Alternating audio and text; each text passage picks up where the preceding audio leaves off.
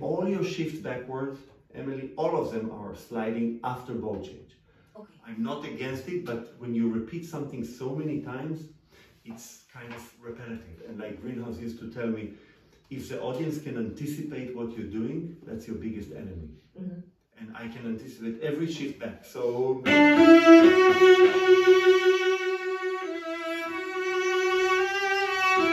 you can shift upwards. Now you do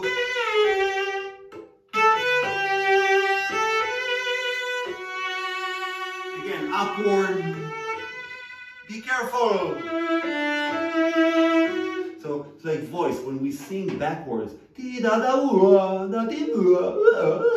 do that. Shifting upwards is much more human than backwards. Even though we shift backwards sometimes with a slide, but not every single one. Yeah.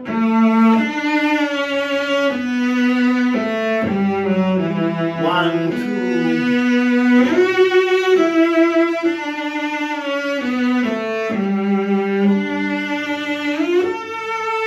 That's the one. So it has to open. You're playing it all in a muted area on the cello.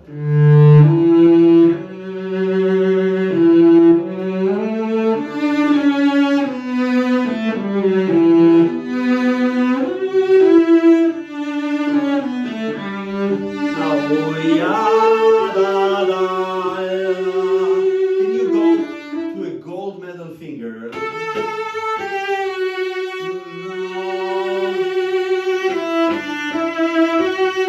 Yeah, that's the moment.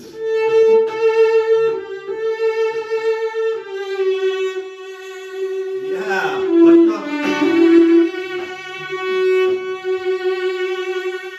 Remember the speed, the angle. Okay, so it's very good, however, when you have what I call an emotional shift or a magical moment, you could, of course, do it on an up bow. But up bow means that you're dictated by your weight. So it's like an elephant trying to be a ballerina. Is it possible? Maybe, but really hard to lift the weight.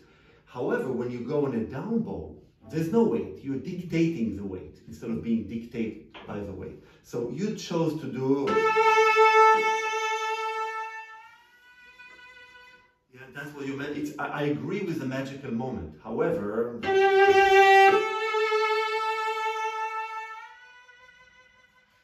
That's why I call this area of the bow the magical area of the bow. So... no matter what, you need to be on a down.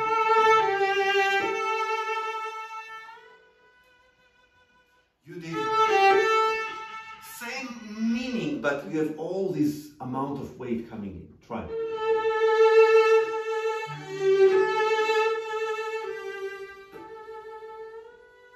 Yeah, you can change the bow. But here you can create the magic because you're not dictated by any amount of weight. You decide how much weight. You can take octave down, but I want to see what happens to that interval. Again, and have a whole meaning on that fifths.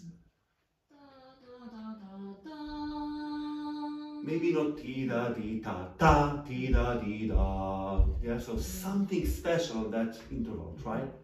Sing it.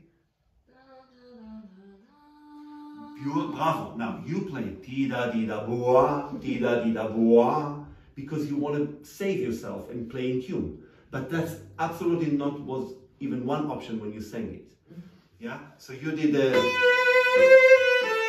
You go down.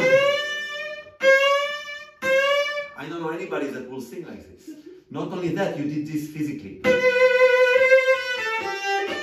But sorry, with a slide.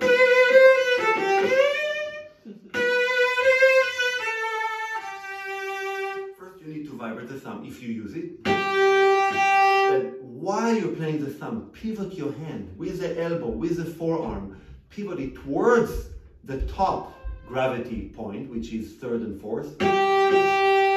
So I'm using my door hinge.